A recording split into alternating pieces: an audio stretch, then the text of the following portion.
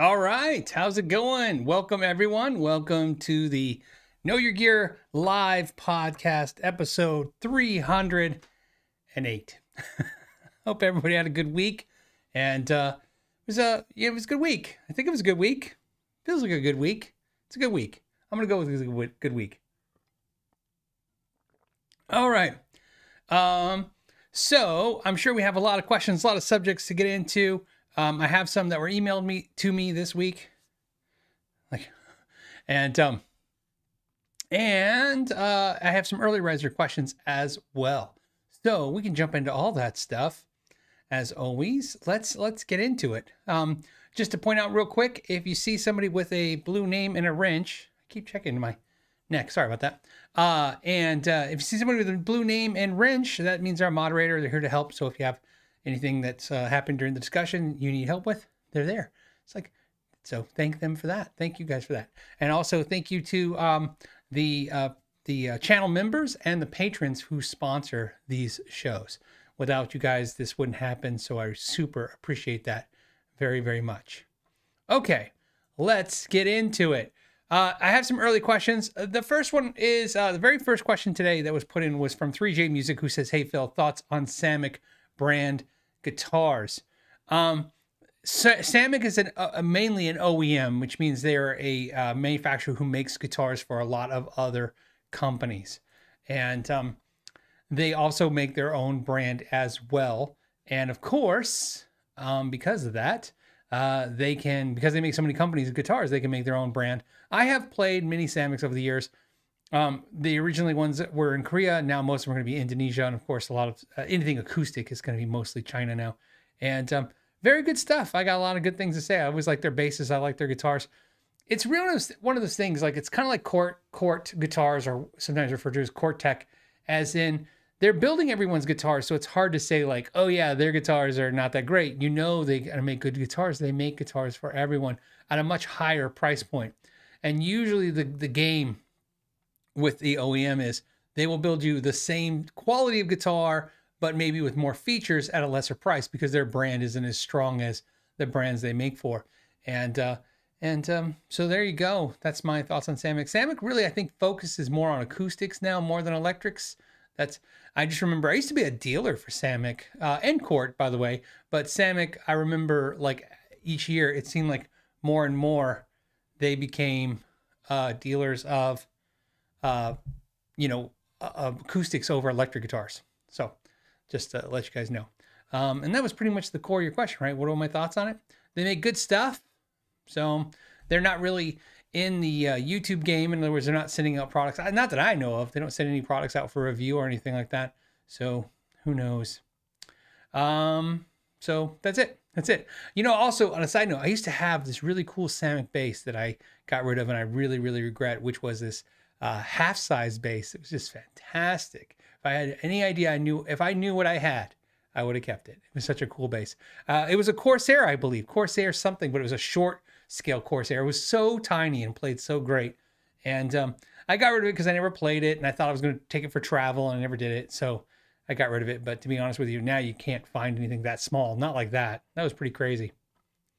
Okay. Just looking at any comments before I go.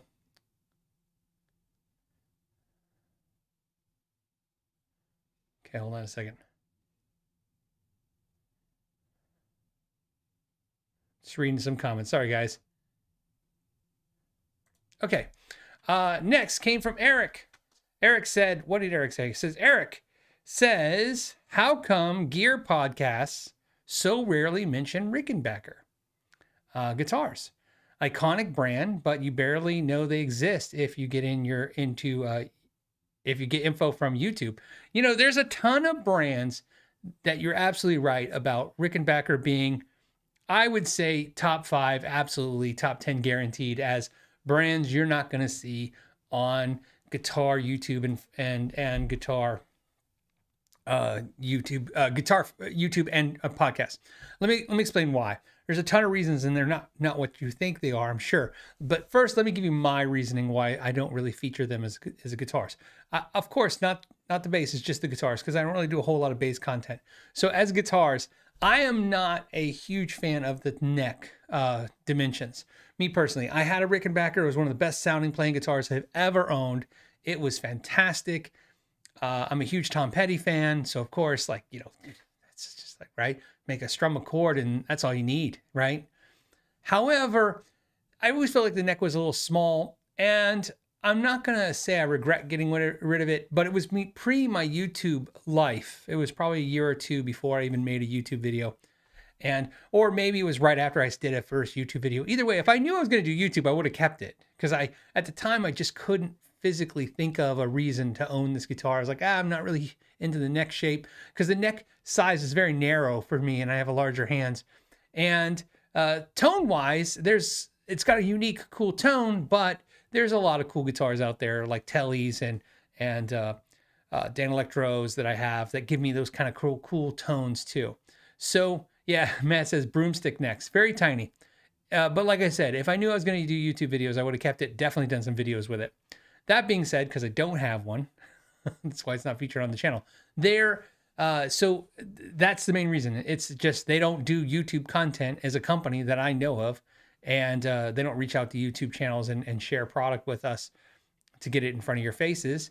There's really no retailers I know that are pushing it as a product, and because that way it's not going to get any. So the only way it's going to get on a channel, somebody owns it, and let's be clear, you got to have a real specific reason to. That's a very specific, just like their basses. It's a very specific instrument for a specific type of player. So it's not so generalized, in my opinion. It's like an instrument that's like, you know, I guess if I'm checking the box, if I want every single type of guitar, I guess that's one to put on the list.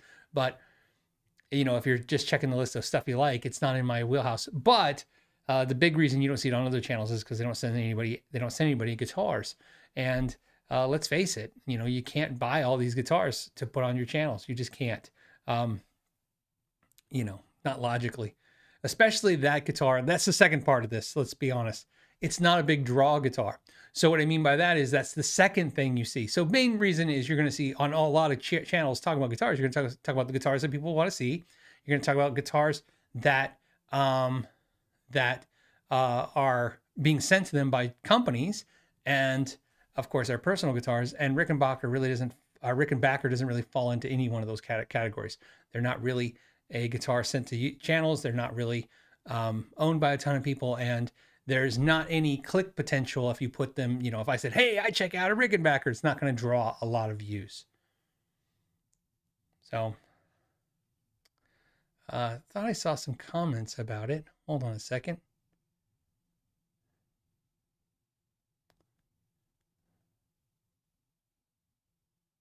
So yeah, Richard's saying Rickenbacker sells everything they build. Pretty much, yeah. I mean, I've talked about them on the channel. We've talked about the brand. I've never shown any of them. We've talked about them in length on the channel for years. Everything from their basses to their, I even think of this. I think at the last NAMM show, last 2022 NAMM show, they were the main brand I talked about the NAMM show. They made the big announcement last year that I was super happy about, which is they were going to, on their guitars, they already did it, I guess on the basses too, they were going to one truss rod instead of the two dual truss rods. Not dual action, but actually two truss rods. And I thought that was big news and very cool. And no one cared. I thought it was the most interesting thing. In fact, if you find that episode, so, you know, I think it's because they're all timestamped. Just go back to the NAMM show 2022 and find what I talked about at NAMM show. I said that was the most interesting thing at NAMM show, and it literally drew nobody to the conversation. So that's the main thing. Okay.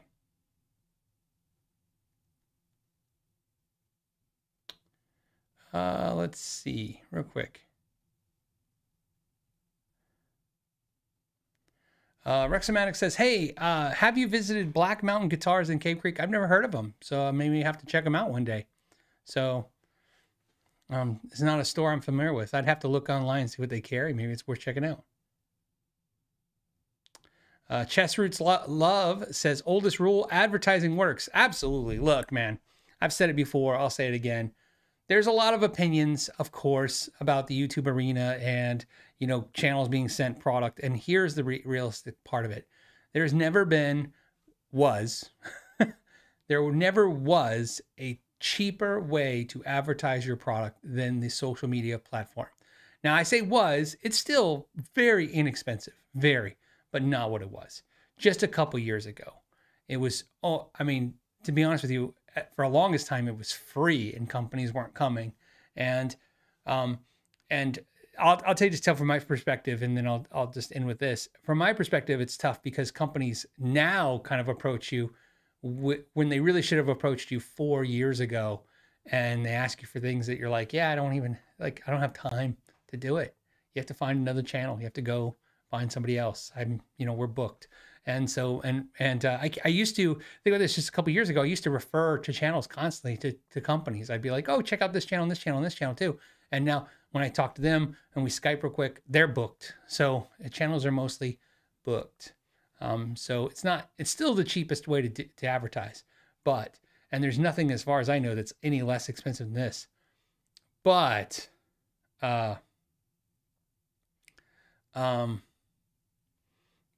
it's not what it was. Okay. Roman wants to know, will I try a Brian May guitar? Again, same thing, right? Remember, I've said this before. There's only 3 reasons I make a video. It's either because the viewers want to see it, I want to do it, or a company asks for it. And then it's just that way. So like I said, that's what's cool about this show. You guys bring this stuff up, and then sometimes it gets in my head. Maybe by Sunday night, I'm like looking up those guitars going, let's get one on the channel. So there you go. Yeah, Matt says cheapest with the most specialized audience. Yeah, absolutely. Yeah, like I said, it's a boring, to me, this is the boring talk, the advertising talk of the YouTube arena. But I know some of you watching, especially on the rebroadcast, are businesses. You know, a lot of guys watch this that have stores, or they have, product lines, or they're small companies, a lot of small businesses, because they're, it's a community here, and they're kind of looking at to see what we're talking about. And it's nice to, kind of let them know, because they're missing out. So Steve Wright wants to know, Phil, are you keeping the Kiesel A2? If so, what are you contemplating getting rid of? So the Kiesel, he's talking about the Kiesel A2 that I unboxed, that they sent me. The big question on that is, it's really about Kiesel and not so much me. I don't know. Remember, I wasn't given any real information about the guitar. Like, I don't know if it was sent to me as like a, hey, check this out and keep it, or check this out and just unbox it. I didn't ask, right? Like I said, I have a custom Kiesel coming that I dreamed up for a specific reason. Please allow me a little vagueness on this, because it's a video for me. It's a video I want to share with you guys. Not about Kiesel. It has nothing to do with the guitar. It's the Kiesel is the vehicle of the story, so to speak. It's what I had done to the Kiesel. I'd never had this particular thing done to a guitar before, that I asked Kiesel to do this guitar. And it's because it'll tie in. So again, I don't get too down that road. But when I talked to them about building this particular features on a guitar, they had mentioned that the A2 was coming out. Would I like it to be an A2? And it's a slightly different version of Aries. Aries is their #1 seller. And I said, yeah, let's do that. And then, like I said, because of me taking too long on the options, because like I said, I dreamed this all up and I wasn't confirming it fast enough. They weren't able to get it to me in time for what they wanted, was a launch of those products. So they sent me a different A2. Now my biggest fear is the A2 they sent me is going to be 1,000 times better than the one I dreamed up. It sure looks a lot better. In fact, there might even be a humorous video or at least an Instagram poster of like a picture of like how crazy beautiful their work of art they sent that they dreamed up, and mine's like this madhouse goofy mess. So to answer your question, yeah, I would love to keep the guitar.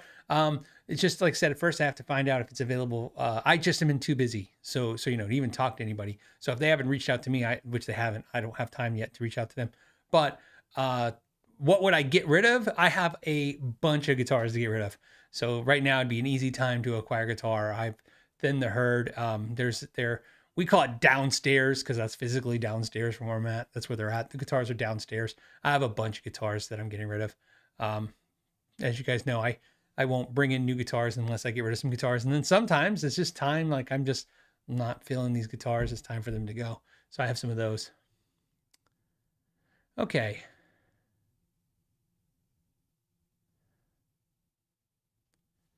Okay.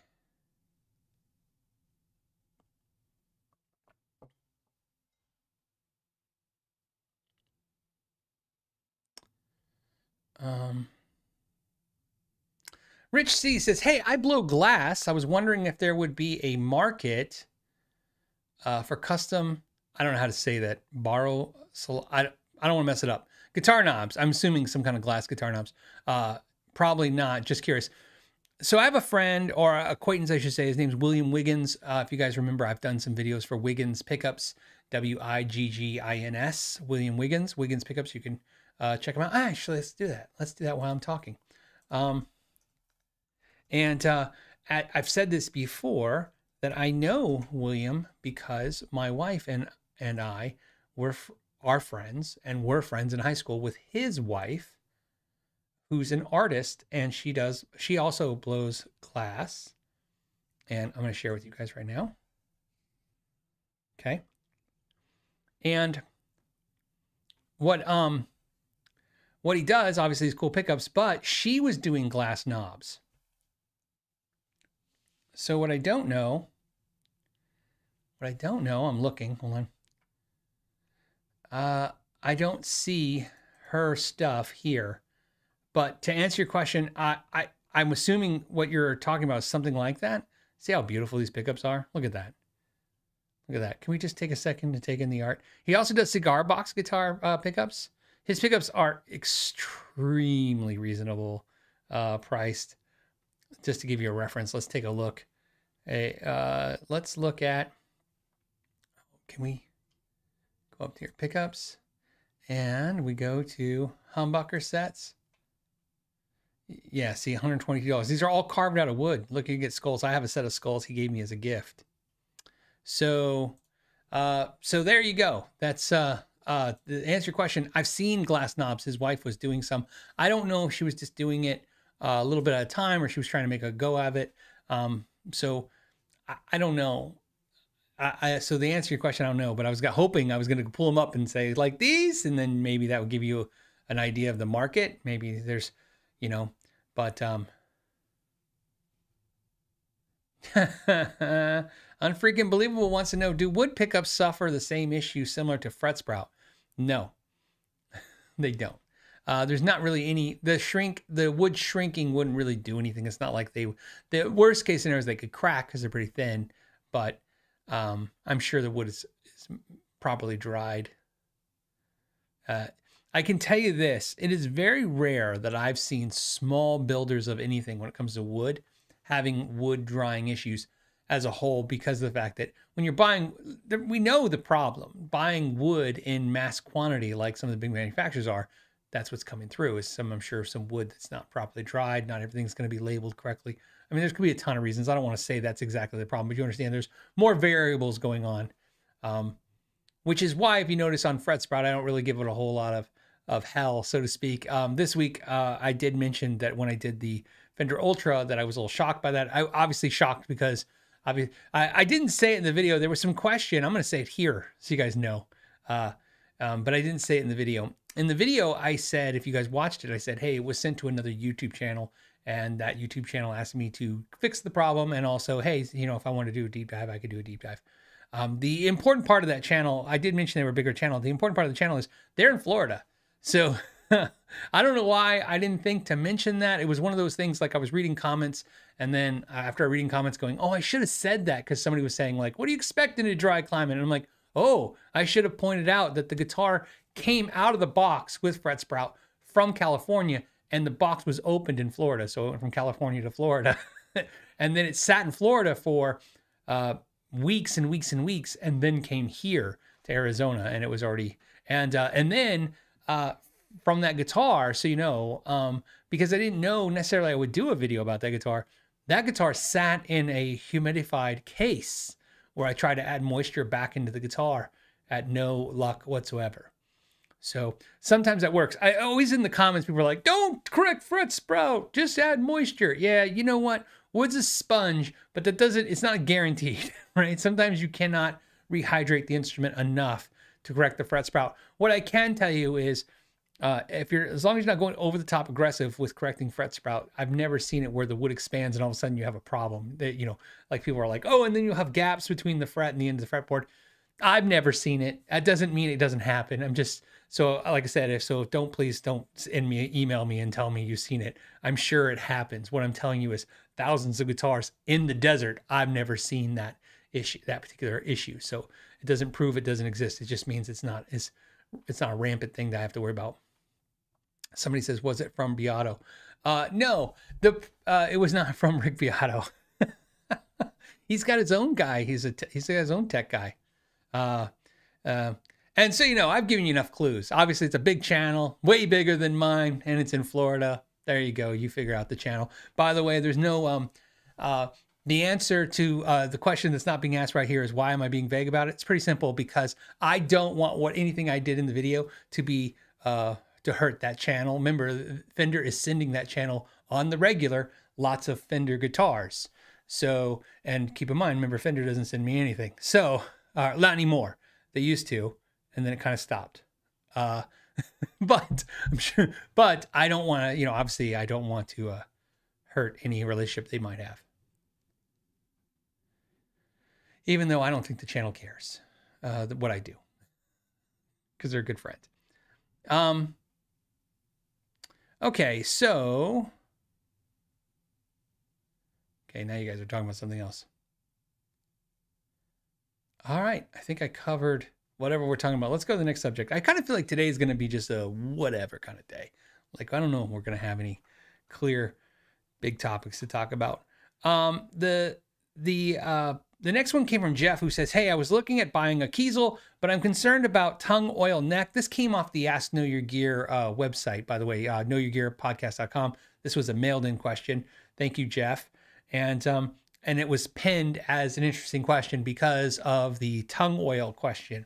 It makes perfect sense. He said he wants to know if there's any concerns about just only having a tongue oil finish on the guitar. What is required to maintain the neck? How often does the oil need to be reapplied? So in my experience, you could never apply the oil again and be fine, right? Initially, you're just doing that, one, to hydrate the wood for aesthetically, a little bit of aesthetics to make the wood look nice. Obviously, a little bit to make sure that it's a little hydrated. What I will tell you, though, before I go down any of those weird roads with it, if you have a tongue oil finish neck, in other words, a natural neck that has a tongue oil or a gunstock oil, you know, on it or some kind of like that, what I will tell you is, from my experience, if you play it a lot, it doesn't need anything. It will literally pull all the oils off your skin. I know, gross, right? Into the finish. And it will eventually look like, if you play the guitar a lot, it'll look like it's lacquered. If you've been a heavy player, you've seen this, you've done it to your guitar.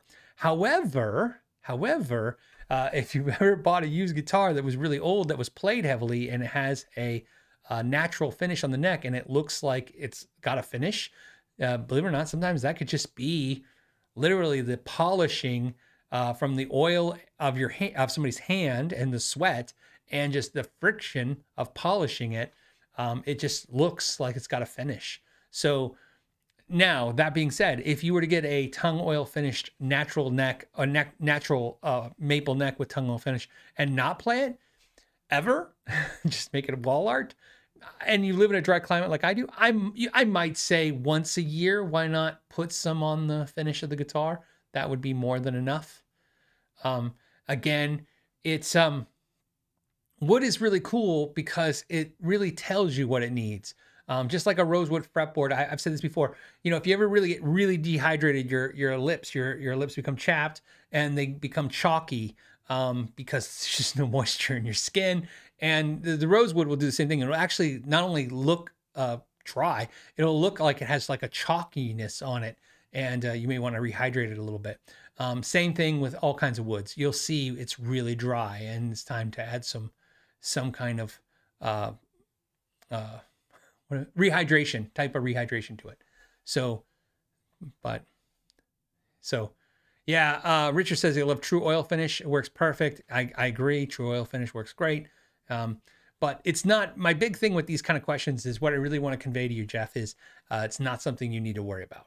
It's not a common occurrence. You're not going to see a maple neck with a big crack down the middle of it because it was not, it wasn't, you didn't apply any finish to it. It takes a lot. Maple is a pretty resilient wood when it dries. It's pretty, I would dare not say bulletproof, but I dare say it's pretty resilient. I mean, it's a pretty resilient wood. It's really strong. So,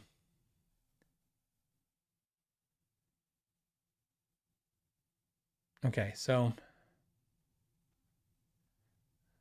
yeah. Matthew says maple necks need no finish and dirty hands. This is the way. So the most famous that I can think of person when it comes to natural maple necks and the don't needs finish, just display it, was Eddie Van Halen.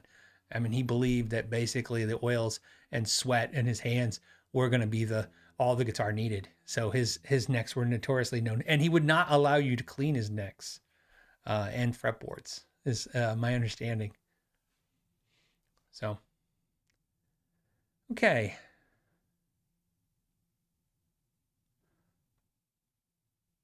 Yeah, Eart's like, those oils don't stay wet. They slowly harden over time and become a solid finish. Absolutely. Yep.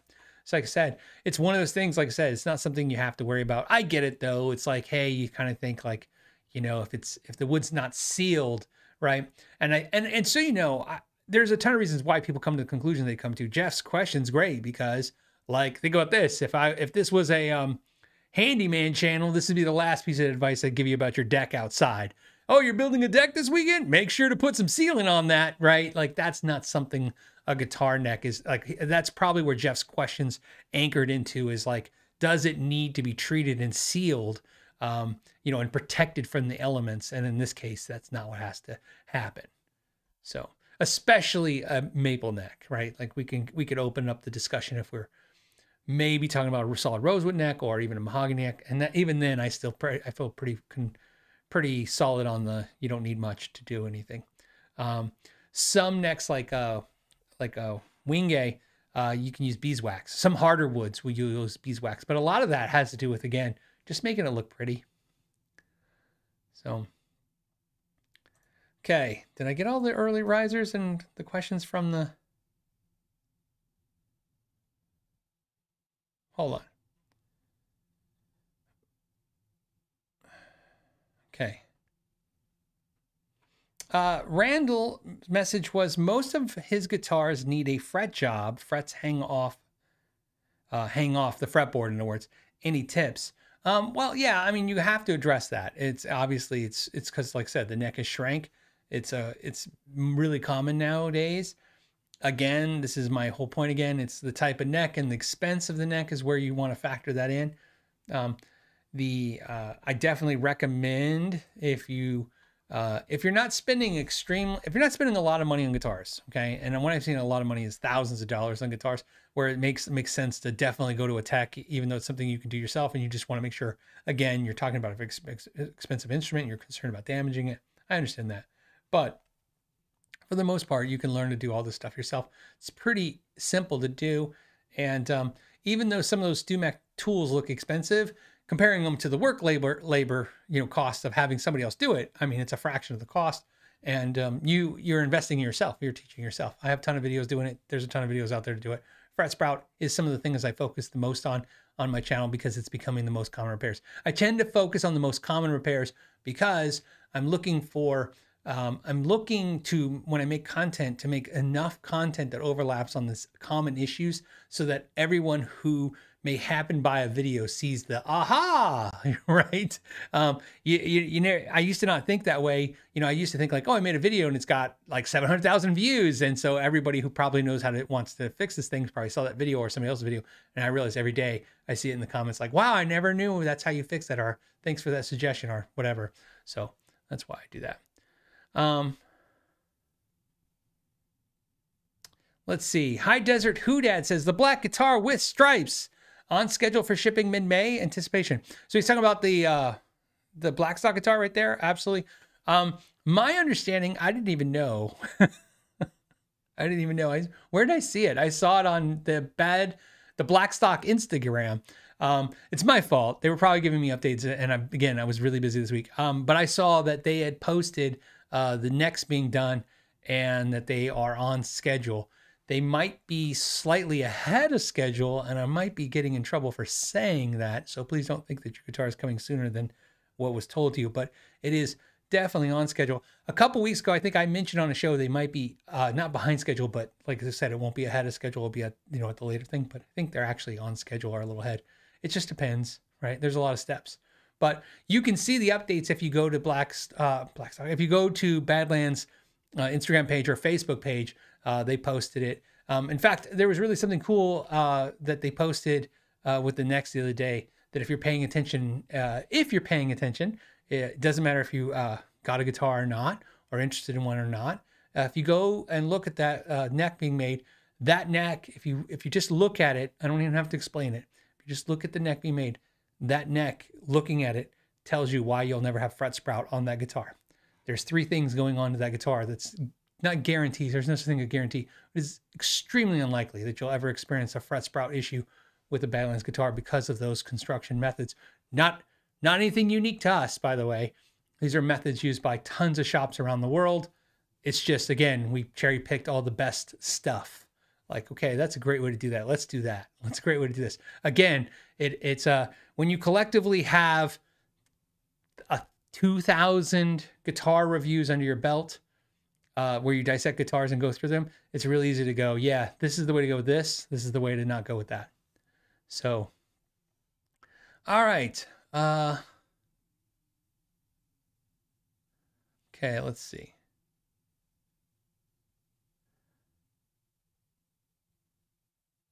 Okay, I'm just looking for some questions. I'm going to jump on some super chats, but I want to actually see if there's what you guys are talking about.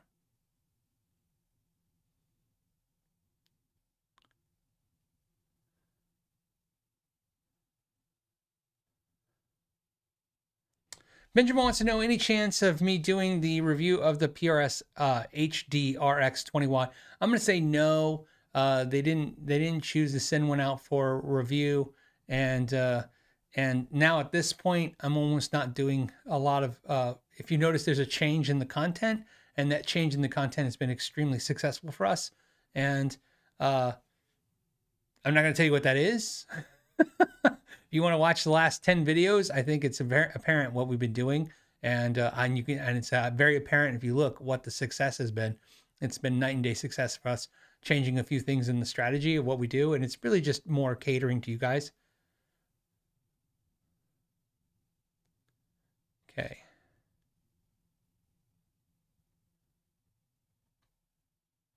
All right. Let's grab this question. This question comes from T-Sized, who says, hello, Phil. Happy Friday. I'm looking at trading one of my guitars, and someone offered me a Fender made in Mexico Cabronita. I always mess that up. I always want to say Carbonita, but I think it's Cabronita. I'm still probably butchering it. But the Cabronita Telly, it has new tuners, new TV Jones pickups, and Trim King bridge. Never heard of a Cabronita. Are they any good? I absolutely love the Cabronitas. When they came out, they were first, I think it was a custom shop, USA guitar. And then I think they did a small production run of USA Cabronitas. And then they did I think they did some Squires. They definitely did some made in Mexico's. I always love the idea. Let's share it with the folks, shall we? What it looks like. What I'm really curious is if I just type in. Yeah, it comes up if I just hit that. So let's open one up. Oh, okay. So here's a custom shop. I'm going to share a custom shop with you if you don't mind. This is how I remember them starting out as the Cabronita. Hey, 10% off. Where at Chicago Music Exchange. So here's a used one. This is Relic. So the ones I've all seen have been like this. It has this kind of cool pick guard on it. It's usually some kind of TV Jones or Filtertron pickups. Obviously, it looks like they upgraded to TV Jones. And then one knob, one 3-way switch. I mean, everything to love. I'm all about it. It's one of those guitars. I try to add one. I try to buy one personally, and it just never came across the one I want. As you know, it's like everything has to line up. It has to be the color I want. It has to be the weight. you know, I don't want it too heavy. I put all these kind of restrictions on what a guitar has to be for me, really kind of slows the process down to get a guitar. And it slows the process down to want to get rid of a guitar, because each guitar, when you go through so many things that you want to make sure the guitar is, you know, the way you want it, it's really, you know, hard to get rid of it. So I don't know what you're asking, says looking the trade. I don't know what you're trading, so I can't tell you if the trade is fair. What I can tell you, the guitar is cool.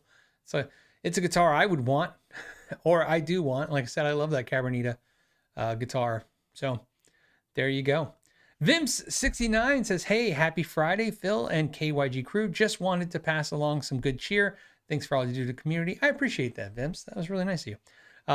Octopus Ear says, Phil, I asked you last week about what guitar to get, and now I have another Kiesel on order. I was able to get in on the Easter sale and save $900. Yeah, I always look for those with Kiesel, because you know, they can add up those little, all those little kind of picks that you pick add up real fast. So sometimes when they kind of give you the free add-ons, that's a really good deal. However, I was going to tell you, so funny that you mentioned that, is I was thinking about this. You know, I was told by a friend that if you get a Kiesel, they get addicting. And one time I was talking to Brandon at Kiesel, and I said, you know, it's really weird because, sure, when you get a Strat, you kind of want another one. You get a Les Paul, you want another one. Sure, if you get any kind of guitar, you may want another one. I said, but it's weird with Kiesel because it's kind of like you dream of a guitar, you get it, and it's such an exhilaration to see what you thought of comes to reality, and you get it, and you might have a moment where you're not excited about it because it's not exactly what you thought, or you might have a moment where you thought it was perfect. Either way, it's like you want to kind of relive it or try it again. It's almost like gambling, like custom building dreaming of a guitar and then having it built and sent to you. It's kind of like that. I would imagine it's the same rush as gambling. Like, did it work out? Oh, it did. I got to do it again. And so it's addicting. And I said, did you see that a lot? And they said they see that absolutely a lot. That's why they advertise the way they do, is because they know, like, once they hook somebody, so to speak, I'm using my terminology, so once they get one of us, it's like we're going to get a bunch of guitars. They said that they have some customers that buy like over 100 of them. I was like, what? That actually hurt my brain to do the math. I was like, 100 times, let's see, the cheapest one you can get is $1,500. I was like, all right, that guy's either doing well or flipping a lot of guitars. So yeah, so I understand the second guitar. Antique Rocker says basses. He's talking about 6-string. So he's talking about artists, but I just want to talk about the basses. 6-string, 8-string, 12-string. What's your take on each? I've never owned a 12-string bass. I probably picked one up once and played it for a second. There has to be one somewhere in my travels that I must have picked up. An 8-string I've owned. And so you guys know, so we're very clear. When we say 8-string and 12-string, we're not talking like guitars, 8-string and 12-string where it's just in a row. These are like a 12-string acoustic. They're octaves, they're doubled up. So an 8-string bass is going to be like a 4-string, just it has 4 small strings that are octave up from the 4 normal strings. And then the 12-string is I think 2, right? It's the same. I think it's the same 2. I think it's 2 strings that are both an octave, but there's just twice as many of them, something like that. I'm a huge King's X fan. So as you guys know, Doug Pennick is like, man, he's an idol to me in every way. So obviously the 8-string bass. Oh yes, right? I mean, it's just fantastic. So I bought an 8-string bass, and I really was convinced I was going to do something. I was going to make something cool with this and make some music with it and do something.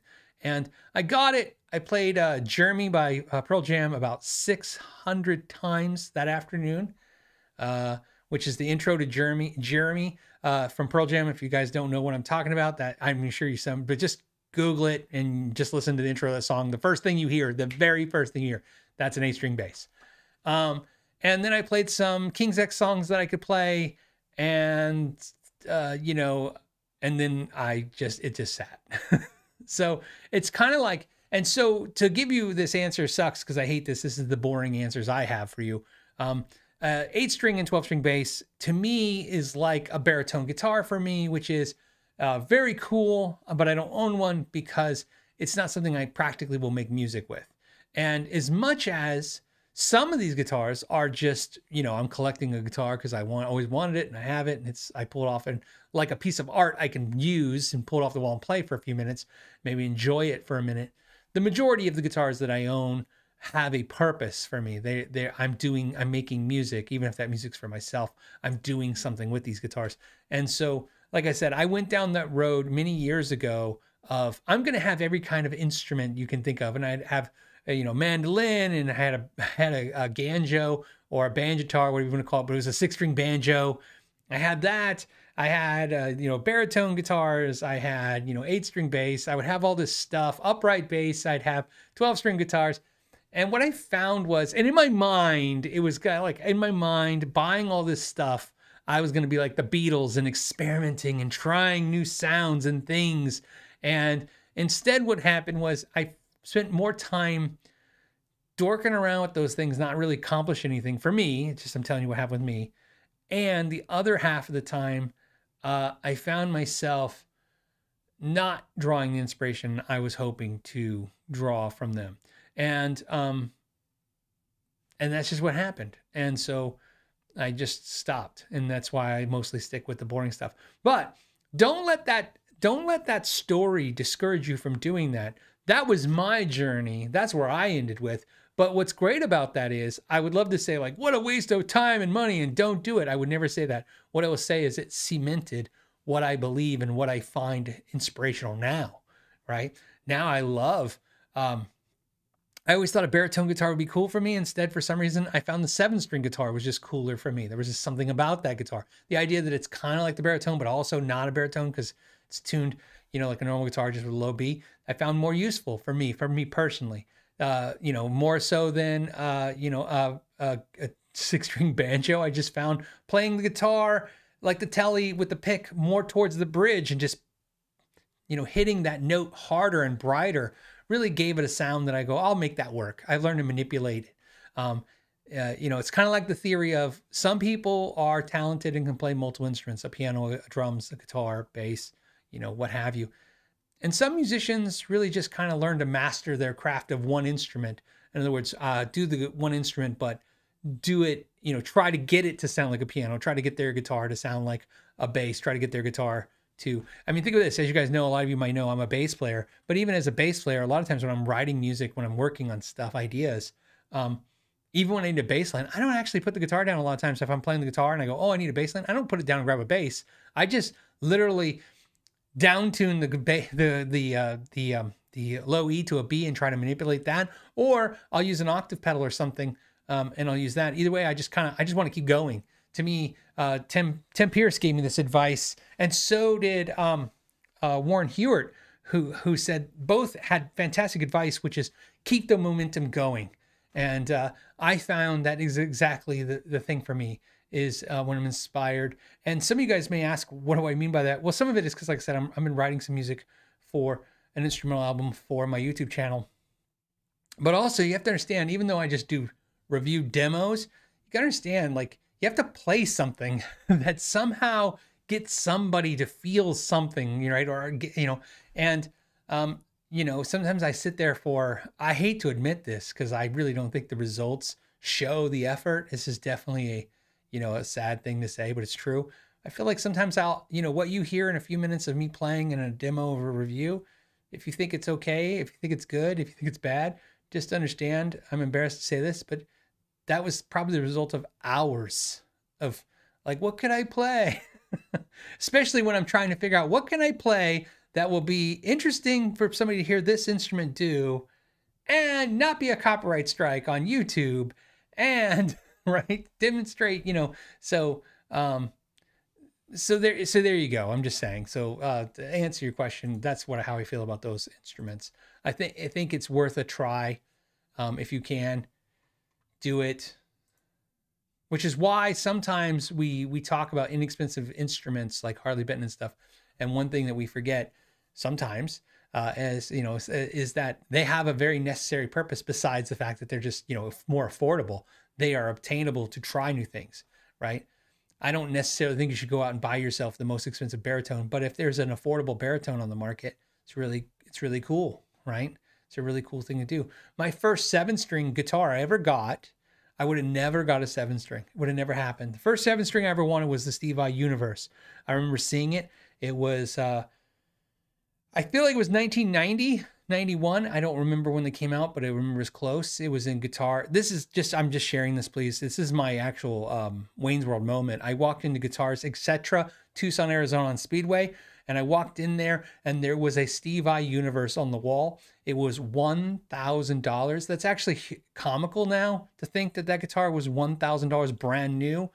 At the time, that price tag, it looked like it said $10 million. It was like, this guitar is $10 million. And I was like, that's guitar's $10 million. That's what $1,000 meant to me in 1990, 91. It meant $10 million, not even $1 million. So I'm not even joking about $1 million. It was $1 million unobtainable. $10 million is just off the charts. $1,000 guitar was just so unobtainable. It wasn't even funny.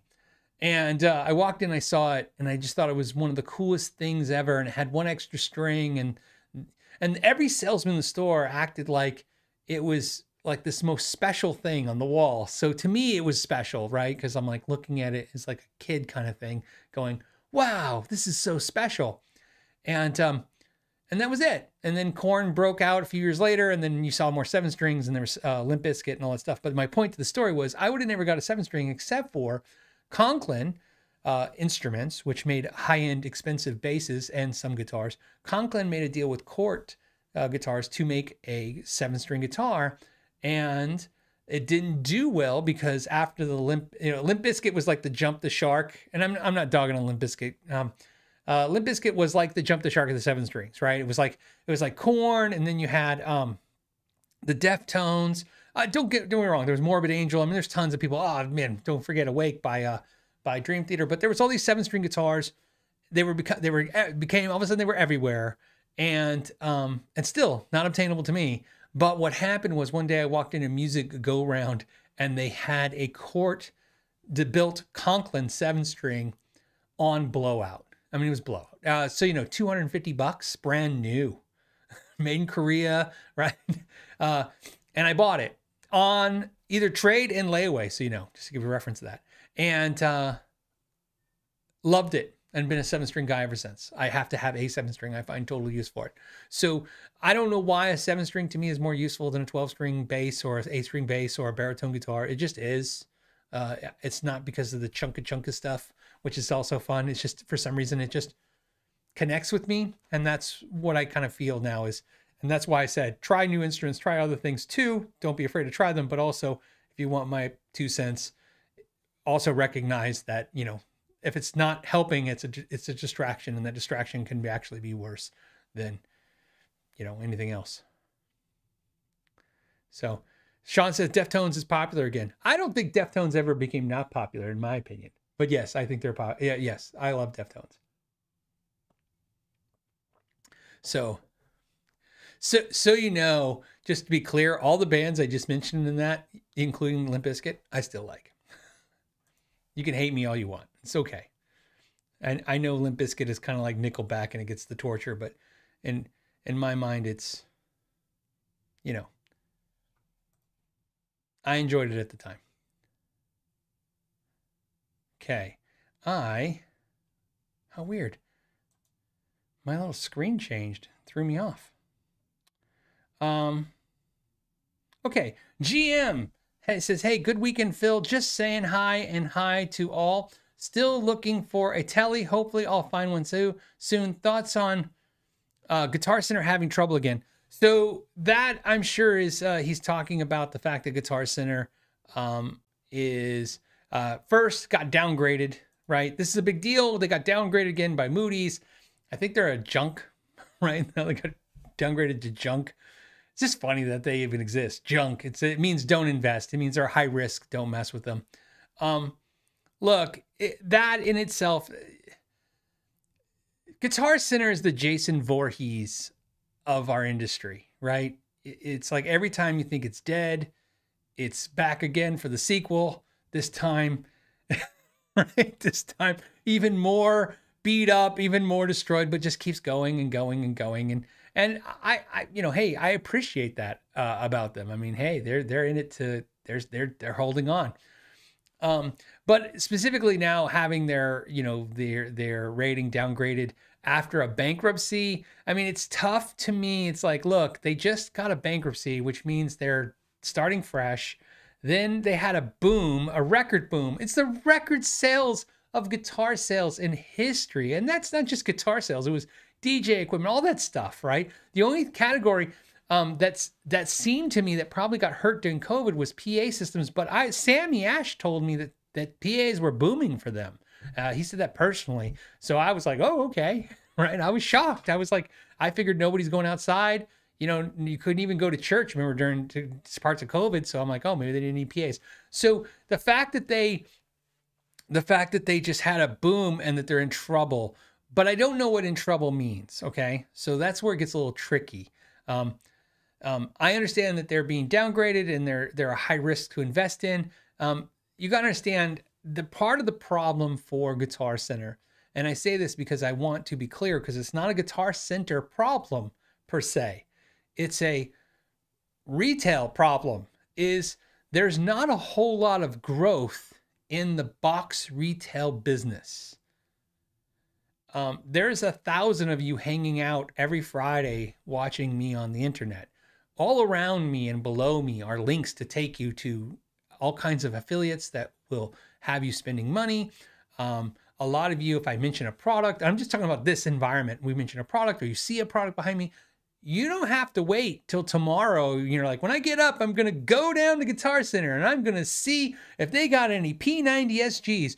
Right now in real time, you can be looking to see who's got a dual P90 SG in stock and who's going to give you the best price and which one's the one you want.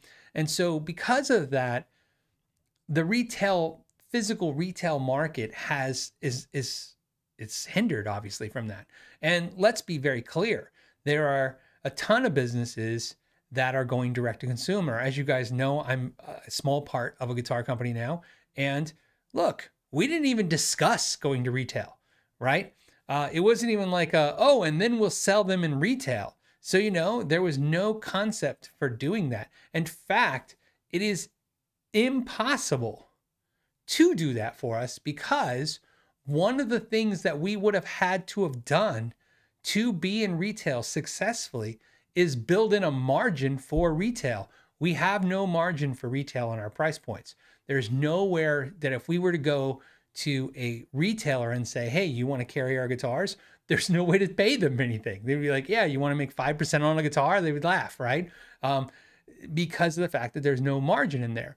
So we would have had to have thought of that going in, going, hey, if we want retailers, we will have to build a margin. But we want a direct-to-consumer business model.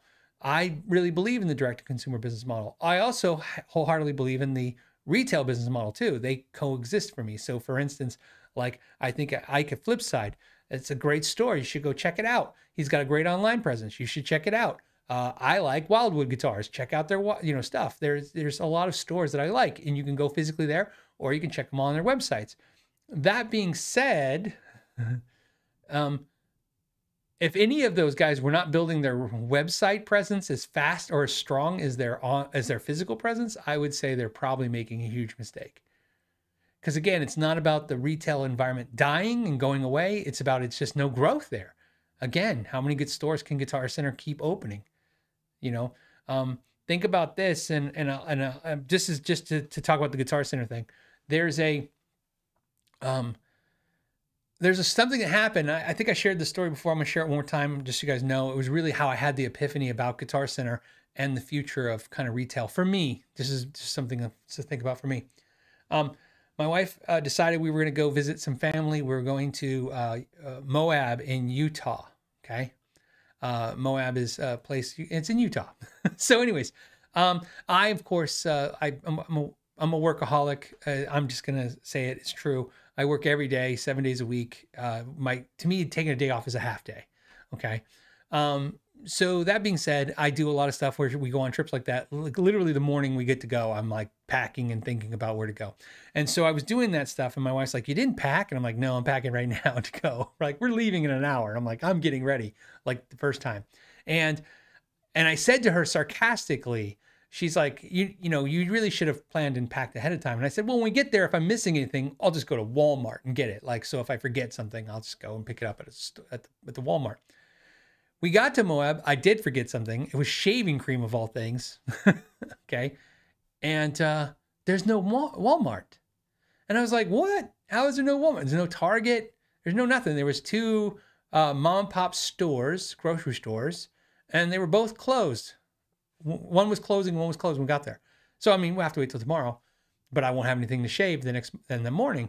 And anyways, I was shocked. I mean, it's a small town. If you've been to Moab, you guys know it's like 12 miles across the whole city, right? It's 12 miles and it's just one road, you know, whatever. And I was shocked. I was like, wow, I can't believe Walmart's not here. And I go, I bet you it's coming. And then the next day, after I went to the mom and pop store, got my shaving cream stuff, what I noticed all day was Amazon vans everywhere, everywhere. We stayed at an Airbnb. We were in a neighborhood. Amazon vans were coming all day in that neighborhood, to the point where I was like, oh, I can just get something sent to the house, right? From Amazon. My point is, I'm not saying this is a fact because I don't know it's a fact, but here's a realization. You know why Walmart's going to have trouble building a store there, based on a ton of reasons, or a Target is, those people don't need a Target or Walmart. They got Amazon trucks all day. And I'm not picking, so everybody has like an opinion of how evil those companies are. We're not talking about that. We're just talking about a function of business. In that function of business, right? So same thing. Do you need a Guitar Center in your town when you can get strings in 3 hours? You can get a guitar in a day. You know, see what I'm saying? So the problem with Guitar Center, in my opinion, is why they're probably still in trouble, and why they'll continue to be in trouble is they don't have any real strategy to make this work. And they gave away, to me, in my opinion, they gave away their biggest asset right away, which was Musician's Friend. To me, Musician's Friend was online before Sweetwater took over online marketing, you know what I mean, before it became the big online presence. And they kind of blew that off. And like I said, and so to answer your question, what do we think about Guitar Centers? I don't know what to say about their downgraded, being downgraded to junk. I just know that their business model, it really focuses on you needing to go in the store, and most of the time you go in there, they don't have what you need, what you want, and it's because we've all changed as people. Going in there and seeing 6 strats is not impressive anymore when every strat is online. And for those of you like, I still have to physically touch it, that's why they still exist. And as long as that lasts. However, I will tell you guys all something I said in 2006. Okay. In 2006, obviously I had my store. In 2005, I opened my store. But in 2006, I had my store. And somebody said, are you going to have a website? And I said, no, because we didn't have a website for years, because I didn't want to do business online. I wanted people to come in my store and talk to them. And have a moment with another guitar player and, you know, have an experience. And somebody said, oh, you don't do the internet because they said, I agree with you about not doing guitars on the internet. I could never buy a guitar on the internet. I don't know how anyone does it. That's what they said to me. This is 2006. My response to them was, well, no, I don't sell online because I just don't want to pack and ship guitars all day for a living. I want to hang out with guitars and work on them and talk to people. I said, so that's not why I'm doing it. And I said, to answer your question, you're absolutely right. Although I want to mention one thing. People find their wife online and their husband online. I don't think a guitar is a far-fetched thing. So it says, I can't believe anybody can find a guitar. Really? You think you can find a wife or a husband, but you can't find a guitar? To me, that logic doesn't read with me. I get where you're coming from, but as a jump conclusion for people, I think people buying guitars as a personal thing online is not that hard of a reach when people are dating and finding their loved ones right online. So I still think it's funny. People are like, I can't believe people buy cars online. I'm like, really? Nothing really escapes me past the whole, really, you can find a husband or a wife And that's not shocking, but you can not buy a guitar or a car. So there you go. I don't have any more information on the Guitar Center thing other than that, other than, you know, what I always say, which is they're Jason Voorhees. I don't think they're going to go anywhere, but I don't think they're going to grow. Hopefully they'll, I don't know, level out. Who knows? Or maybe the mom and pop should take over again. That's right. Actually, that's what I'd like to see. I'd like to see all the mom and pops just put the Guitar Centers out of business. That might be some poetic justice for all the mom and pops Guitar Center put out of business and then basically bankrupted and collapsed anyways. I mean, there's some poetic justice there. Grumpy Mike Guitar said, just curious if there's any hints about when future Badlands models might be released. Cheers. Interesting, Grumpy Mike Guitar. Obviously, super chatting me that, so I have to answer it. Yes, the answer is super simple. I've said it before. I'll just reaffirm it one more time, and I won't try to be as vague, but it's just the honest truth. The next Badlands guitar model, which has already been done, okay, they've all been done. We're, like I said, we are successful with our models all the way until 2025. And what I mean by that is we already know what's coming, when it's coming, what it's going to look like, all that stuff, right? We already have it in motion. The only thing we don't know, we personally, the group, doesn't know is when they physically release. So here's what I will tell you. The next model releases 14 days, I'll say 15 days, 15 days after all 50 people who bought a red line are happy, which is they receive 10, I think they get 10 days after. See, we didn't do the you custom order it and you're stuck with it rule. We did the you have 10 days to try the guitar and make sure that it's right for you and it's a good guitar, right? You want it. And so we know that's a high risk. Look, a lot of companies don't do that. Nobody's going to build a custom guitar and go, oh, you don't like it? Oh, too bad, lump it. We just don't feel that's the right thing to do, right? So we felt like, hey, if you buy the guitar, in fact, so you can't back out of it. So because you put a deposit, so if somebody puts a deposit on a red line, they bought it, they're getting it. There's no way out of getting it. But once they get it, if they don't like it, and so that's more expensive. It'd be a lot cheaper for us to cancel their order and not send them one. But we're basically saying, hey, when you get the guitar, if you don't like it, you can return it. So they have 10 days. So 15 days, about 5 days. That's about a grace period. 5 days after we know all 50 guitars that were sold, they are happy with them. And that's important. The way I'm saying that is, when I'm saying that is not just because the 10-day, you have 10 days to return it expired and you're like, haha, you're stuck with it. Now let's release a new guitar. That's not our attitude. Our attitude is we don't want any open cases. In other words, like somebody's like, I got it, but I got shipping damage, or I got it and I didn't know it was going to be red.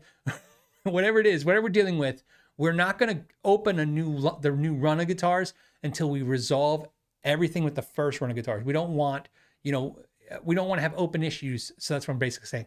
So the reason I say it that way is I can tell you what we want. We want the new model to launch June 1st. That's what we want. That's ideal for us. The new model announced on June 1st. Will it get, I have no idea, but it's all when it will get released is once all 50 customers are happy and we're ready to release, and we release it, and we just release it. We can release it now. We just don't have all 50 customers happy yet. So there you go. That's the answer.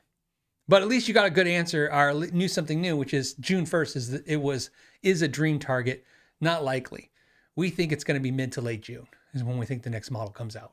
That's when we think, based on when we think they get shipped out, when people receive them, some time to discuss anything, if there's any issues or whatever. So, and then go on. So that's the way we did it. And again, everything we're doing is because we analyzed the way other companies did it. We saw what they did right. We saw what they did wrong, the mistakes they made that we felt they made as guitar players, as dudes who just love guitar in dudettes, I guess. And that's why we did it. That's why we won't ever do an import line of instruments from Badlands. There won't be an actual affordable import line of this brand. If some of that bums you out, there's probably some other cool news that are coming that will make you happy, but it won't be import lines from us. And we'll never do a signature guitar. Now, I'm a minority partner in this, so I don't have control of those answers. So those answers could change. I'm just telling you what my vote will be. And right now, everybody's kind of voting the same, which is those are not two things we're interested in, because all of those things all lose focus from what we wanted, which is this cool custom guitar that was on a group buy-in. See, I love and hate this, by the way, so you guys know. I don't want ever the Badlands to take over the show, but I understand these are interesting questions. Super League 100 says, are all the Badlands guitars going to be a bolt-on on S-style guitars? No. I can't remember, and I'm being just truthful here. I'm not trying to be vague on a vague purpose. I can't remember what number it is. I'm trying to think. Could it be number 6? Let's just say number 6, but I think it might be 5. Number 6 is not a bolt-on. So yeah, they change. They're different models. Like I said, this has all been a pre-planned system of what we're going to do going forward, why they come the way they are, what they are. But yes, there's eventually ones that are. So the answer is yes to your 2 questions. There is a neck through and there is a non-strat, style instrument. Yes. But when they get released, that's, like I said, they're in order. I just can't remember the order. I'm only focused on the next one. My focus, one of my main roles in this is quality assurance and making sure the customers are happy. So my focus is on the 50 of these, right? Because once I got 50 happy people, then I'm done. Then I don't have to, that's what I'm kind of like focused on. We're all focused on it too, but I mean, it's kind of my thing. And then obviously releasing the next one and worrying about that group of customers is my problem, is my daily job to worry about. So, all right.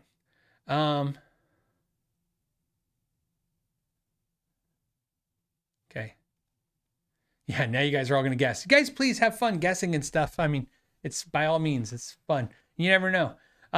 Double Speak says, part one. Hi, Phil. I had recently had a Charvel due to a twisted neck. Oh, the frets were not level around the 7th due to a twist, and it had dead notes as a result. Okay, that's part 1. Part 2.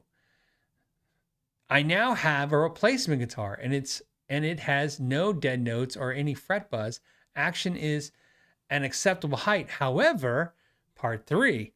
I checked the frets with the rocker, and the frets are not level. After 12th fret in a few spots, after the 12th fret in a few spots, I am overly concerned about uneven frets. What are causing the issue? Okay, so first, this is why when I do the deep dive stuff, the geeky sections, I try to variate how I test the frets for you guys.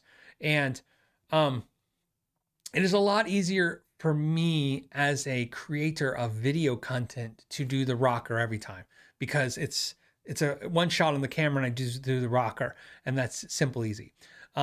It's a lot harder to do where I play the notes, right? You guys know sometimes in the videos I just play each note all the way up the fretboard.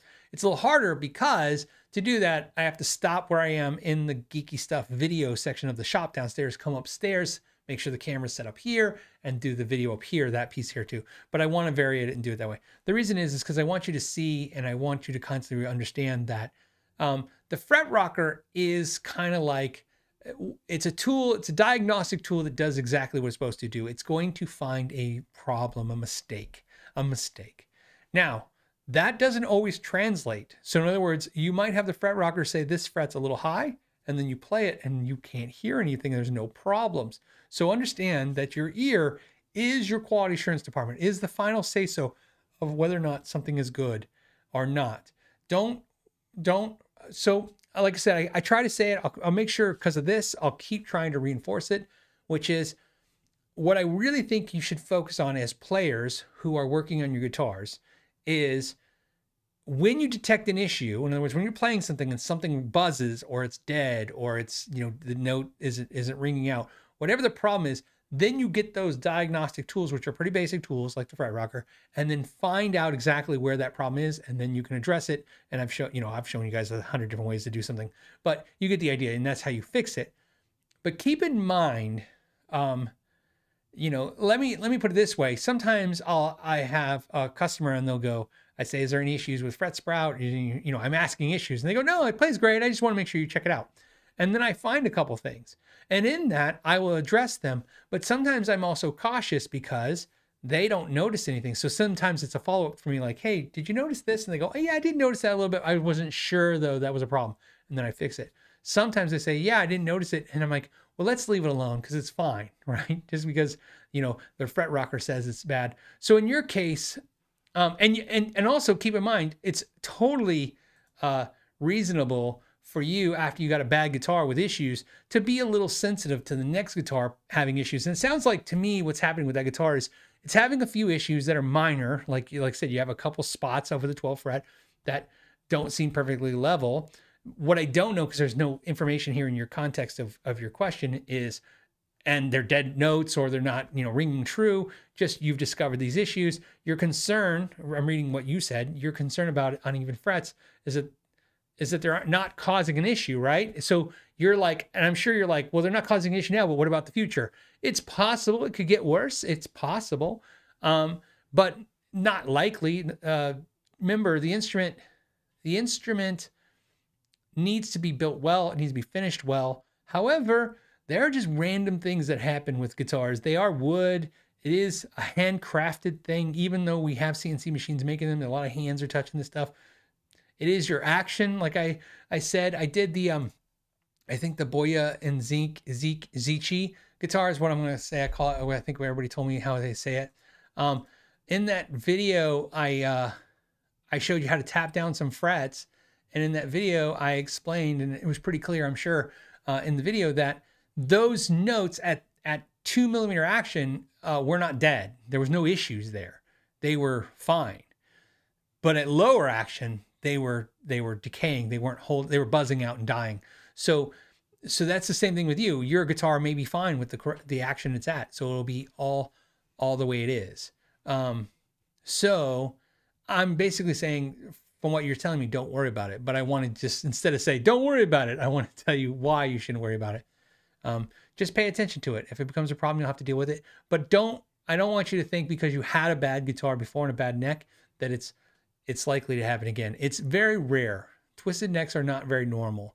What you had happens, but it doesn't happen in like 1 in 5 and 1 in 10. It happens in much bigger, much less percentages than that, even with inexpensive guitars.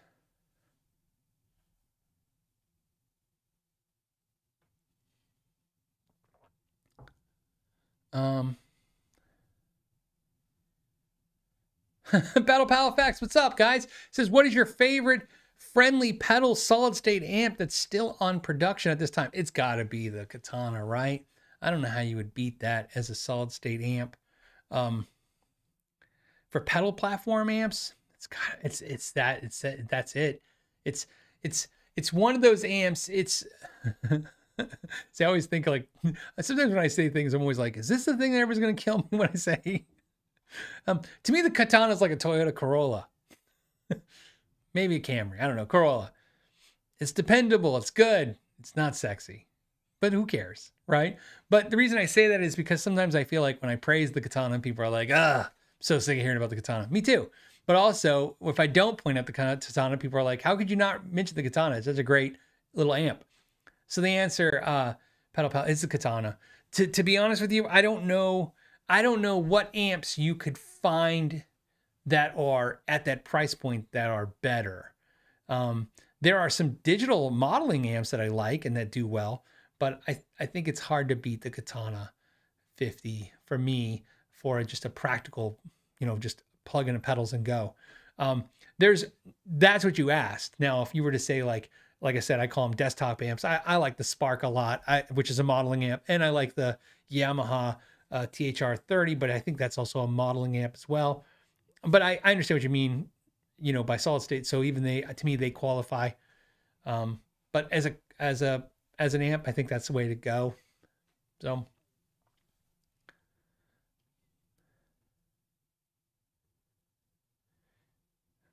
Sean says the Roland Cube 80. Sure, of course. All the Roland Cubes, Sean, are great choices. I mean, essentially they're like the fathers of the Katana.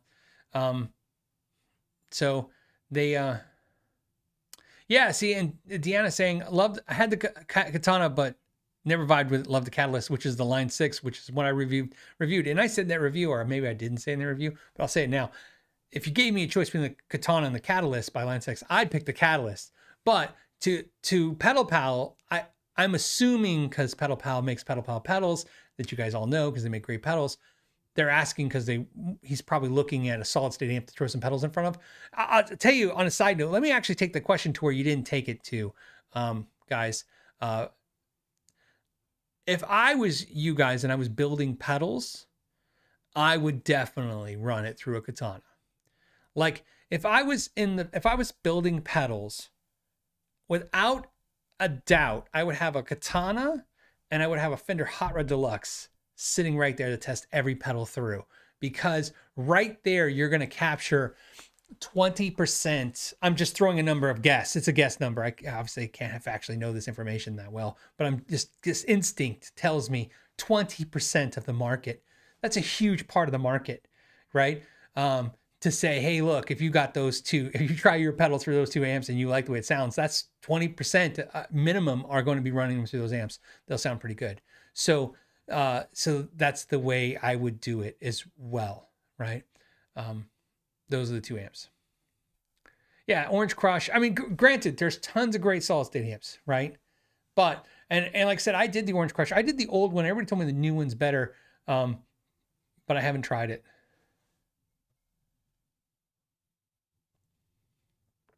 Patrick says, and the Crate Power Block. Yes. Yeah. I mean, it's funny. I love it. Everybody's got, like, I'd like to take a second. Sometimes I don't get to read all your guys' comments. I like reading them. Jennifer says, hey, tried the Gibson 339 for the first time. I thought I felt surprisingly cheap. Yep. Have you had that experience? Used to Fenders and the SG? Sure. I love that. By the way, that's amazing, Jennifer, that you said that. I absolutely, look, I totally get that. My first experience with a Stratocaster was it was cheap. I just felt like a Fender, an actual Fender American Strat. Okay. I picked it up in the store and it's like, this feels cheap. Right? Like, it was just like, you know, I was used to a Floyd Rose. I was used to like what I felt was more robust type stuff. Same thing. The first time I picked up a hollow body guitar and a semi-hollow body, I thought the same thing as you. I thought, oh, this feels like cardboard turned into a guitar. And I just, right? It just didn't feel expensive to me. It felt cheap and it was more expensive. So I totally get that. And to this day, semi-hollow guitars, more so than hollow bodies, semi-hollow guitars, AS335, 339 style guitars, those style, because are highly copied, obviously, by everybody. Sound-wise, it's not so much the sound I'm going for, it's the look, it's a vibe. Right? There's a vibe to a 335, okay? Sound-wise, sure. I've said this before. To me, the 339, 335 have a very Les Paul vibe. I don't know. I've never tried. I don't know that if I plugged them in and you know, sat in a room and had somebody play the 339, 335 and a Les Paul in the room, if I could detect with my ear any difference in the sounds of those guitars. Like, that's definitely a hollow body. I mean, I probably could hear the hollow body in the room, so maybe I'd have to be out of the room listening to an amp or something. But my point is, it's a vibe, it's a feel to it. There's something about that feel and vibe that makes you feel a little different. Just like a Strat makes you feel different than a Tele, and a Tele makes you feel different than, like, you know, some kind of 80s shred metal guitar. There's different vibes to the instruments. It's a lot of it's in our head and it's not really real, but it's in our head, so it's kind of real, right? So I totally get that. Now, when you say surprisingly cheap, that's how I interpret that. You could mean it because, you know, the one you got was junky and they didn't do a good job putting it together. That's possible too. But I would say I've never picked up any Gibson. I'm just saying Gibsons, not even Epiphones. Let's just talk about Gibsons because this kind of hits it home. I've never picked up any Gibson 335 or 339, looked at it as someone who repairs guitars in detail and went, that's craftsmanship.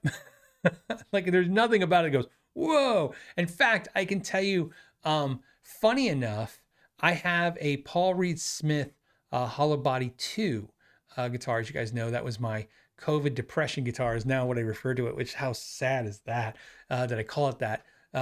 It was the guitar I spent a ton of money on during COVID and, you know, to fill the hole in my soul, so to speak. And I always wanted one. I sold a bunch of them because I was a dealer for them, but I never actually had one. And the reason I want one is because the opposite. To me, it is the most beautifully crafted instrument I've ever seen. You know, just looking inside of it, as someone who works on instruments, just looking in there looked like, wow, so much attention to detail when you can't even see it. Who took that? You got to think of this to appreciate how well Paul Reed Smith makes the Hollow Body 2, the USA ones. I'm not disparaging the SEs, but they're not on the same league as this. The SEs are on the same league as the Gibson stuff, which is a great league to be in. But when we talk about the Hollow Body 2, when I'm talking about how great it is, I'm talking about the fact that I take a dental mirror and I put it in the F hole and I look inside there and I go, wow. Right? Why I would even care, right? Anyone would care that this thing inside. But to me, the fact that it's so beautiful inside, that they took so much time to make it look perfect inside, it makes me feel like probably how people who buy a Rolex feel. I don't know. I don't really know that, right? Or a fine, you know, sports car or whatever luxury things you're into. It's one of the few guitars that I feel like it's a luxury guitar. You get it and you go, this is like, you know, wow. they did all this stuff they didn't have to do. So other than that, and I say that because that guitar doesn't especially sound that great to me. The Hollow Body 2 is my probably least favorite sounding Paul Reed Smith. So it's not because I bought it because like I just wanted the tone. I just wanted it because, like I said, something I always appreciated working on guitars. That was one of the guitars that always stuck out of my mind is like, wow, that's really over the top, built really well. Plus the fact that it's carved, it's not a bent top and bottom. They're carved out of solid pieces of maple, which is, again, different and cool. So there you go. So something to think about. On the 339 though, I really love it. But also maybe look at that PRS SE hollow bodies. They're built the same way as the 339 and they're about the same, a little smaller actually, a little bit more comfortable. It's funny. It's funny that I have this thing where I really want a 339 again, but now that you kind of made me think about it, I'm like, yeah, why don't I look at the SE Paul's semi hollows? They're really cool. I don't know. Litvey said nothing. He just wanted to do a super chat. Litvey, did you get a message to us about your certificate issue or whatever you were saying last week? If you did not, please send it to us at the, I think Shauna was looking for it. I think we're looking for your email. So please forward it. If not, I will dive into the PMignite 7 and see if I can find it. But if you see what a mess that email address looks like right now, it's just piles of emails. So I will do my best. Also, Derek, thank you for the super chat. I'm going to say Rost. I'm going to jack up your name. I'm just going to call you Rost. Okay. Hey, Phil, can you please recommend a small and portable practice amp, mostly for clean sound? There are many small amps, but most of them sound bad. Sure. I mean, I can only tell you my favorites, man. They could be the ones you're actually talking about. For me, small amps Microcube by Roland. Oh, fantastic product. Get them used. And the new ones are good. I like the old ones better, but they're both really good. That's a very small amplifier. To me, I can get any tone out of that I need. It's it's practical for the price point. So now once you leave that price point, you're talking about small amps. Obviously the Spark's going to sound good. The Yamaha TH-30s are going to sound good, especially on clean. They all do clean really well. You're saying small. So those are all small amps.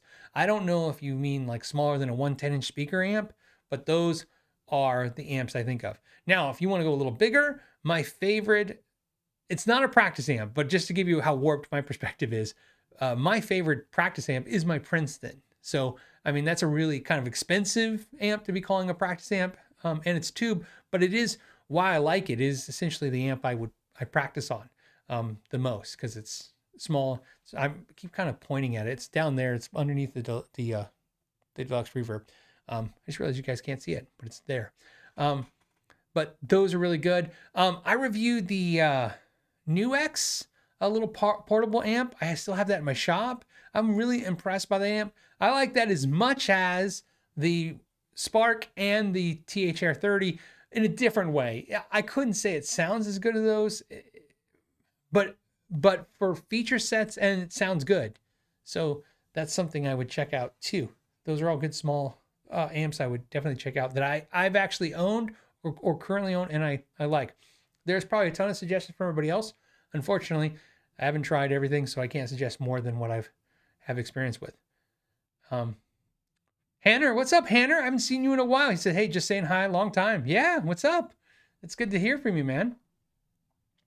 Michael says, if you had $700, would I get a Sire L7, an Epi, or something else? Looking for a growly single cut. If brand doesn't matter. So, okay, so I'm going to change that. I'm going to answer your question, but I just want to really kind of put it as $700. I'm looking for a good single cut guitar. Let's start there. And since you picked up the Sire, you said the Sire and the Epiphone. Obviously, I'm not thinking of modern single cuts. I'm trying to think of any other single cuts that I've tried that I was like $700-ish. No, it's definitely the Sire. I could give you, well, before I say it and I get myself in trouble, I was gonna say I can give you 10 reasons why you should buy the Sire over the Epiphone. But I'm gonna give you two. I'll give you two reasons. One, I feel like that guitar was perfect. It's not just the one I reviewed. Remember the one I reviewed I bought? That's even more powerful because some of you guys are like, yeah, they picked your ringer. Well, I bought this one. And I bought it from Chicago Music Exchange. So you guys know, I just bought it from them on Reverb and bought it. Somebody said Eart. Yeah, Eart would be up there too, for sure, for a single cut. For sure. Definitely still better than the Epiphone. Look, I really like Epiphone. It's a brand I highly recommend. You got to understand, my problem now with Epiphone is my same problem kind of with Squire right now.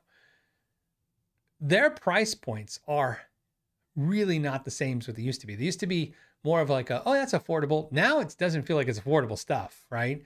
It feels like it's affordable premium. I don't know what you would call that. It's just expensive stuff. But like I said, the L7, and so perfect example. Thank you for bringing up the Eart, by the way, the Eart. Between the Eart, the Epiphone, and the Sire, what would I pick? I would pick the Sire. I really, really love Eart guitars. I think they are nailing it. But you got to understand, for the things I care about, all the things that I focus on, I feel like the Sire is the way to go. That's just the way I kind of feel about it. In the long term, the Epiphone probably will hold the best value because it's a bigger brand name, it's more well known. But I'm just talking about quality, and again, more what I would do, right? Not what you should do. It's what I do. If you gave me a choice between those three guitars and $700, because again, I know I could buy the Eart and save some money, but I would still probably pick the Sire. It would definitely, and especially over the years, reviewing as many guitars as I have, taking apart, looking at stuff and feeling them, I have to go off these memories sometimes of like, what did it feel like? What did I think of it? And here's what I can tell you about Sire that's nice about recommending them. Eart's good, but in almost every Eart video whatever you want to call it, I found something that probably has to be addressed, right? And that's what I think about. I'm recommending this to you. What are you going to have to deal with? That's why I like to be so open about what I have to deal with in a video when a guitar comes, because I don't want you to go, I got it and this happened. I want you to go, I got it and something else happened. And I go, well, at least you expected it to happen. The Sire stuff, I don't really ever remember like, oh no, this was horrible. I always feel like, man, this is like out of the box, ready to go. So yeah, I would go Sire. Mickey Mess says, go Shiji, $700. I don't think Shiji they have a single cut, but I've never tried it. Shiji, right?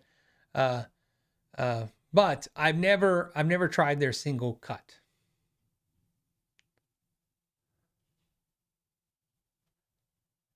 Okay. PW says, hey, what about Sire's thin neck? Yeah, I'm not a fan of how narrow it is. It's not how thin it is. I'm okay with how thin it is. It's how narrow it is. I heard there's another version now that's got a wider nut. I'm not a fan of Sire's narrow nut on that. No, no, no, no. It wasn't on the single cut. See? The narrow issue for me wasn't the single cut. It was the hollow body. The H7, not the L7. So the L7 was legit. I was fine with that. I don't know why. If it was more narrow, it didn't bug me. But the H7, which I thought was a flawless, beautiful guitar, I just wasn't a huge fan of how narrow the nut was overall. But that was my nitpick. That was my thing I was picking on. In Cortex says, "Hey Phil from Australia. Hey, what's up?" Says, I'm just laughing. I watch a lot of videos from Australia. When I get time to watch those, we call them repurposed TikToks because they're always, I watch on like Instagram or something. If I get to see those little videos, I watch nothing but these shark videos. They're always in Australia. So that's what, every time I hear Australia now, I'm like, yeah, where all the shark videos come from. Anyways, we have to watch the rebroadcast. Okay. How do you best remove a bass bridge from a nitro finish and not damage the finish? Oh, well, hopefully, first of all, nothing should be causing the bridge to stick to the nitro.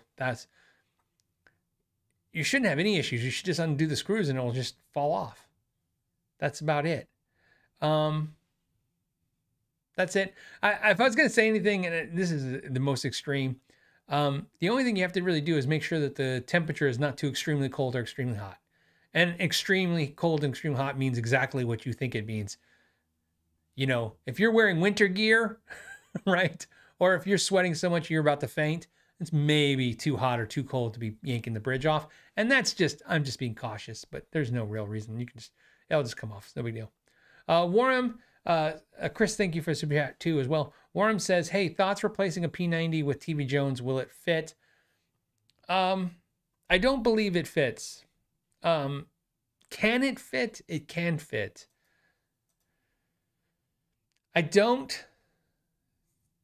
Well, I know it doesn't fit. I'm trying to, when I say it doesn't fit, I know the length of the TV Jones, the Filtertron is shorter in length. So if you stick it in a P90 hole, you're going to have two gaps on each side. So that's your biggest problem. But what I don't remember is the width. And if the width is the same, so I don't even know if it'll fit width-wise. It might be wider than a P90 and shorter, or it might be the same width as a P90. But it's off memory. I think it fits width-wise, just it's too short. And I don't know if there's an adapter for that. Like if you're talking about a mini humbucker, you can take mini humbuckers and put them in P90 spots because they make adapters. So for instance, that came up as a question, by the way. I'm going to try this in, mini humbucker P90 adapter. So let me show you what I'm talking about. So there's no better picture than that. They show you the adapter. Images. Here you go. Okay. Give it a second to think. Okay. So here's the Seymour Duncan Antiquity pickup. And this is a mini humbucker. This is what I was talking about. And it's in a P90 housing. See this? So if we go back, we can go back here. And you can see them right here. See? And there's all kinds of adapters. Oh, here's a TV Jones dog ear style pickup ring. So yeah, this will let you put a TV Jones in a dog ear. So there might be an adapter. So that's what you're looking for. So if you have P90s and you want to put a TV Jones, so let's try TV Jones P90 adapter. I'm not seeing it. But the fact that there was one for a dog ear makes me think it's possible. But I've never done it. No one's ever asked me to take and put a Filtertron style pickup, which is what TV Jones is. No one's ever asked me to put a Filtertron in a P90 spot. I've had people say, hey, they don't want the P90, so we put mini humbuckers in there. Or DiMarzio has some humbuckers that are P90 shaped and you can drop in there. But I've never had anybody ask. So far, all I see for the TV Jones is the dog ear style pickup ring. So I don't know if they actually have a P90 style adapter for it.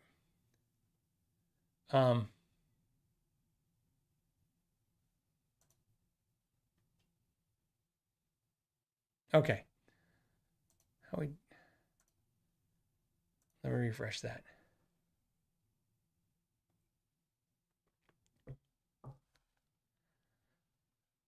Okay. My screen's going slow. All right. Let's see what you guys are talking about. Yeah, Tony's saying you can always have WD cut music cut you special pickup mounts. Yeah, there's got to be a way to do it. I've never had to do it. No one's ever asked me to do it. Filtertron is narrower and taller than a P90. Well, the height isn't really my concern. That you can route. Height is an easy thing to fix. It's really and being narrower is fine, but it's the height that's I mean the having the gaps on the sides aesthetically is going to look like crap. Okay.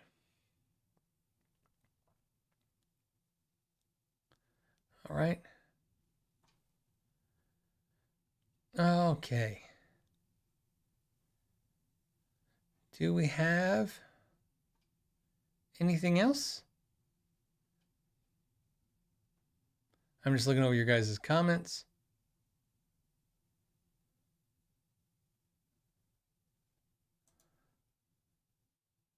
Thank you, Jackson. Jackson said, he says, we rock and he loves the show. Thank you.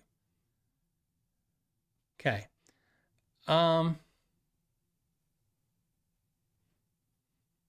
Okay. I think we covered it. I think we hit all the subjects and all the questions.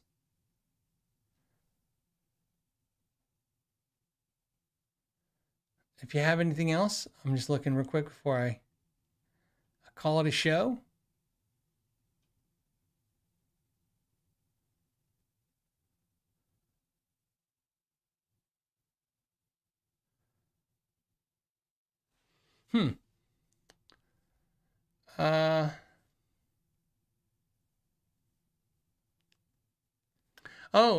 Vanilla Slice said it's snark time. We did the giveaway last week. I sent an email out. Let's see if anyone responded. I sent an email out to the winners. We're not giving away today because we're going to do a gig bag, but long story short, that didn't get done today. Sometimes when we get right up on the show, right before we launch the show, let's see. Did anyone claim their? No one's claimed them yet. So if you got an email today from me to your actual email address that says, hey, this is Phil McKnight from Know Your Gear. Oh, yeah. So Steven responded. So one is Steven 1, a snark. Oh, it looks like, and Ginny. So 2 people, Jennifer won a snark and Steven won a snark. I don't know who the names of the winners are. One of the things about King Sumo, so you guys know, is the way it works is all we get is your email address. So I have no idea who I'm emailing. So that's why if it says, hi, it's me, and it doesn't say your name, it's because I don't know your name. It doesn't give me that. It's just when King Sumo, the service, when it randomly picks people, it just randomly picks them and then displays them to me. I see them as an email address. I copy paste it into my email, and then I just email you. So 2 of the people who have claimed them. So we'll make sure we do some more giveaways next week. That'll be perfect. And then we'll get these out this weekend for you guys. And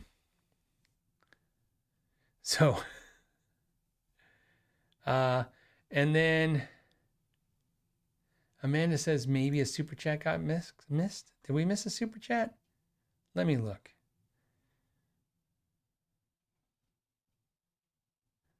I don't see one that I missed.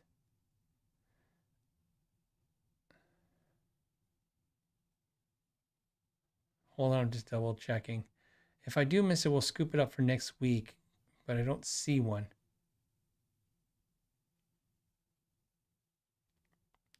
Yep. Oh, Sean Brooks. Okay, Sean, sorry about that, buddy. Says, hey, I got a deluxe reverb in on trade. One of the power tubes is rattling. Ordered a new EH tube. Should I hire a tech or bias it myself? I'm somewhat handy. If you're somewhat handy, you can do it yourself. I mean, there's tons of great videos on how to do it. Obviously, anytime you're putting your hands in the amps, the big thing is if you touch into those capacitors, you could have a bad day. I don't want to make it sound light, like I'm making fun of it, but I mean, it could be more than a bad day.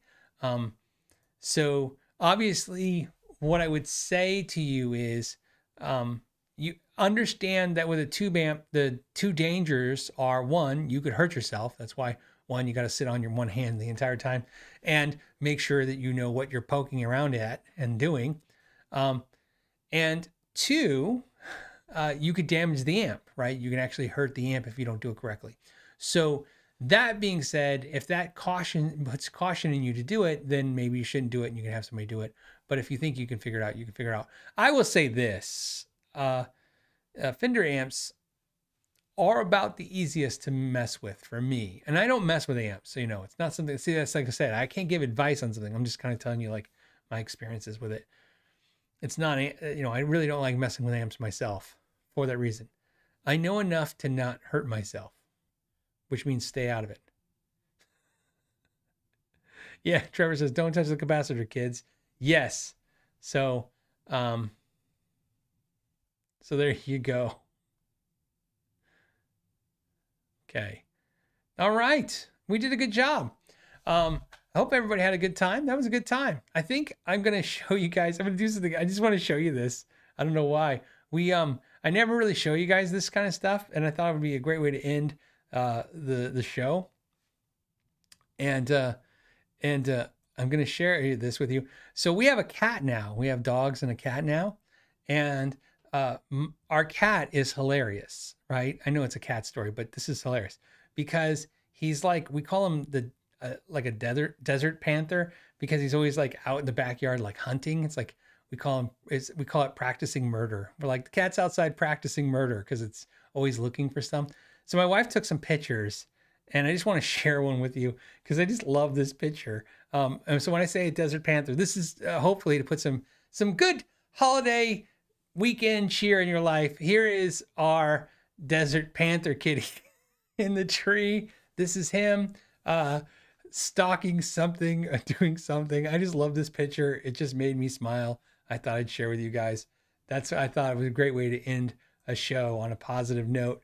So there you go. That's my cat being cute, trying to kill something, practicing to kill something in the tree.